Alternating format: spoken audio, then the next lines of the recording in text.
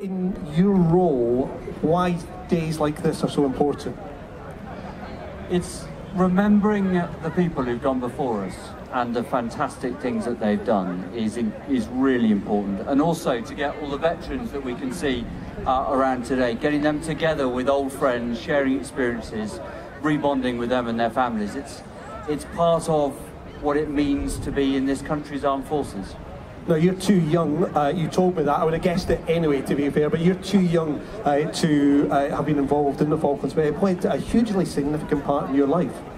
It did. It was, I was 12, I might look a bit older than that at the time, and I grew up near Aldershot and Church Crookham, and as a young man, or young boy, I saw the parachute regiment and the Gurkhas marching off to war, and then followed it like all of us in the papers and on the news, and then stood by the street as they came back and marched through the streets having returned from war. And so being here on the 40th anniversary and being part of this parade, it's a real honour. You've had a chance to go and meet and greet and share perhaps a light refreshment with some of the veterans as well. Yeah, I have, and the crack is good in there. The parachute regiment, I said I'd shout them out. They claim to have been the first into the bar and claim they're going to be the last out. But it's wonderful to meet so many of them in there. It's true to form, isn't it? It is absolutely true to form. And the live music we've got today is some great entertainment. Yeah, it's brilliant, and it adds to that sort of sense of family and belonging that is so important to us and to the whole community here. Brilliant. General, thank you very much. They're still getting set up. We'll let you get back and continue with the crack over there as well. Tony, do you want to come over? We'll bring in the Garrison Sergeant Major as well. That's what you get for lurking. I almost didn't see you there in your camouflage. Tony, you look after basically Edinburgh Garrison Sergeant Major.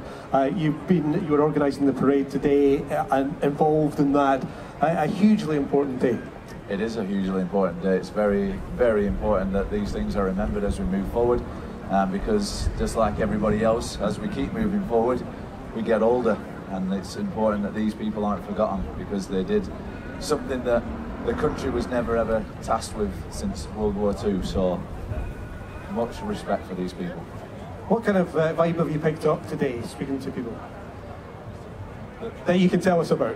Yeah, no, I think the general consensus is it was well received. I think it's put a lot of smiles on faces, as everything has been opening up and things are getting back to normal.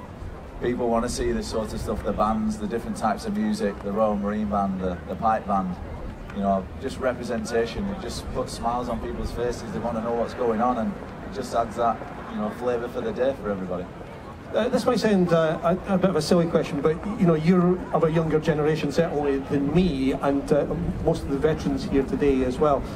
What was your awareness of the Falklands over the years, and how is that heightened with events like and periods like Falklands 40?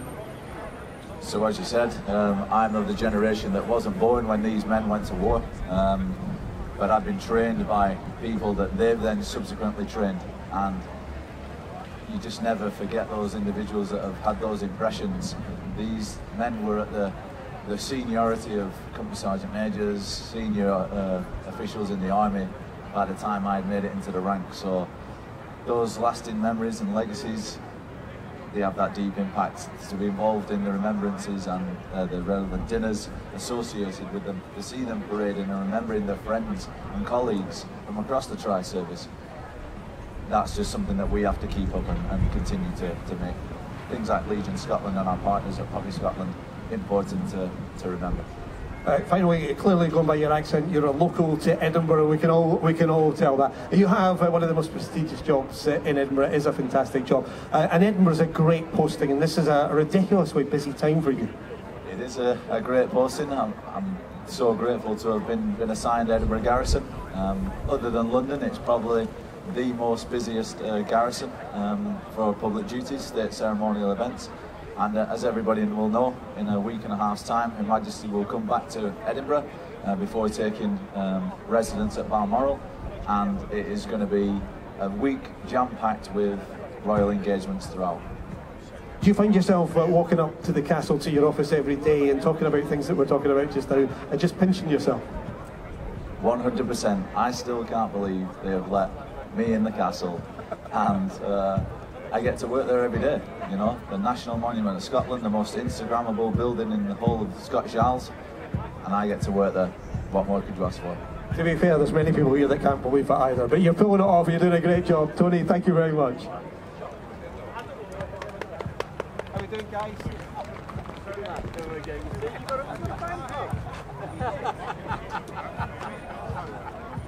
I'm going to get some more live music on for you in just a couple of minutes. We've got Amy Hawthorne coming up. We've also got Laura Hill, who's part of Juniper 3.